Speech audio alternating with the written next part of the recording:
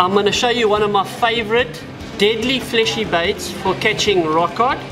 What we require for it, obviously our latex cotton, nano soy hooks, combination swivel, 31 kilo or 080 nylon, and it's reasonably thick. Rockcod are not scared of thick nylon at all, and because where they feed, it's always best to go heavier than lighter. Some very light sinker snooting, 21, 18 kilo. Either a weed eater grapnel or a teardrop, it's up to you. Little chocker hammer. What I require for this is either a red eye or a mackerel or a combo, and I'm going to be showing you the combo version. To make the trace, very simple. Let's just take all this stuff off.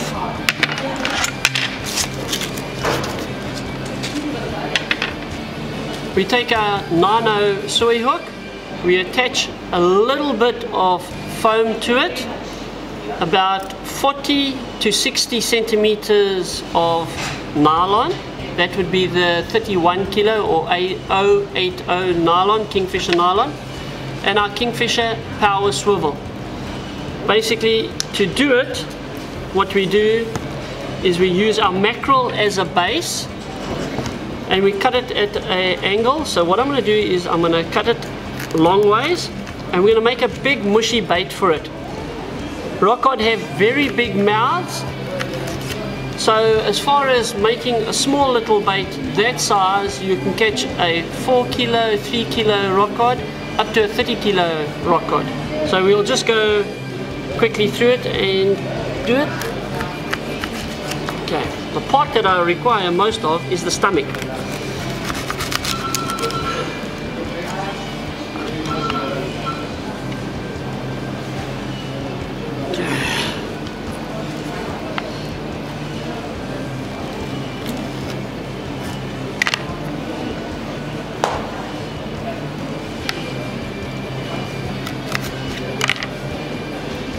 Okay, so basically we've got the stomach of the rockcod.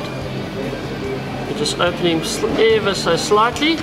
Take our hook, and that is where all the gill plates went through. So we're going straight through that area, pushing it down and in.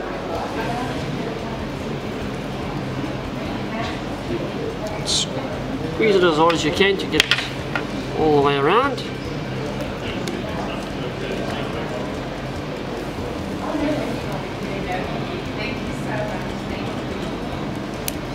We take our thick cutlet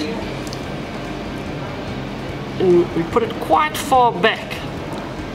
So if you have a look at it, the actual belly part, the cutlet comes, it would be like a continuation basically of the actual stomach. So we put it quite far back and we bind it down as best as we can. And you don't have to be too neat with this bait. The bigger, the bulkier, the more messy it actually is, the better it's going to work for our rockcod. But this is a nice bait that you can throw far. So as long as we keep it sort of aerodynamic, the bait will work for us. Just turn it around. Okay, then we take our red eye.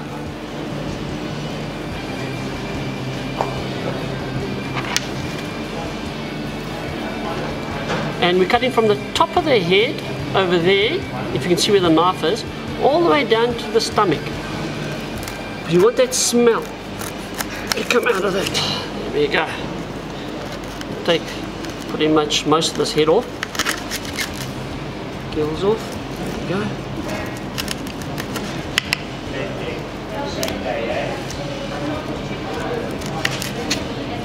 Like that. Open it up and cut straight down the head.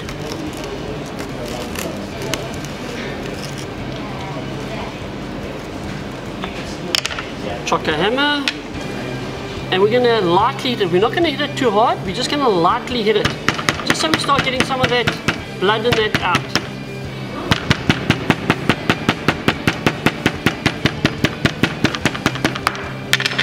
There we go. That all basically goes on the top and around, so opposite way. And there we go, nice big smelly bait.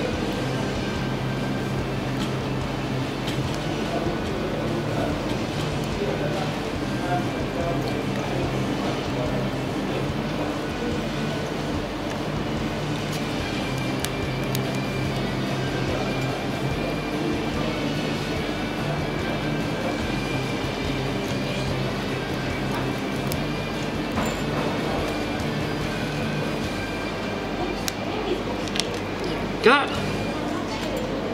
We take our thin cutlets now, and I'm going to cut 2 very thin cutlets here.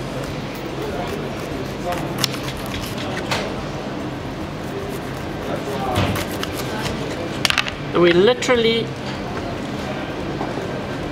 just tapping it.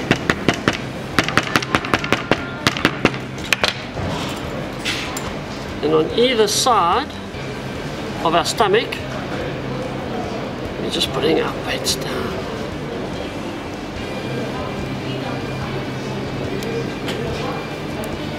Come on, don't do that to me.